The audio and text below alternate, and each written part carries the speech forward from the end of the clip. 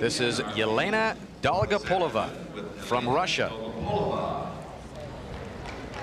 Dan, we mentioned off the top of the show that we're not seeing some of the stars of the international field. She is definitely not one of the top Russian athletes. However, what you will see in this exercise are traditional styles of the Russian team, very clean lines, and she has some top difficulty, starting with her mount.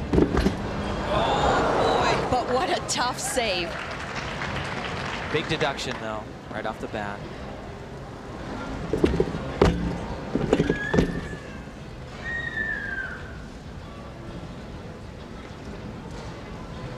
Tumbling skill right here. Should take the length of the balance beam, back handspring layout to a second layout. Very solid. Pretty solid indeed for Dogopolova, our very first trip to the United States. Trains at the well-known National Training Center at Round Lake. Slight little balance check there. There was a skill that she fell off in the preliminary competition, a very popular skill, a women's balance beam and front tuck.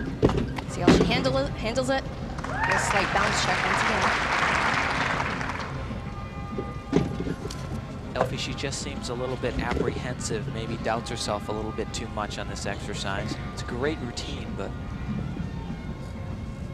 the secret to gymnastics is make it look easy and obviously make it look beautiful. Her dismount sequence right here. Tim, probably the highlight of that routine was the dismount.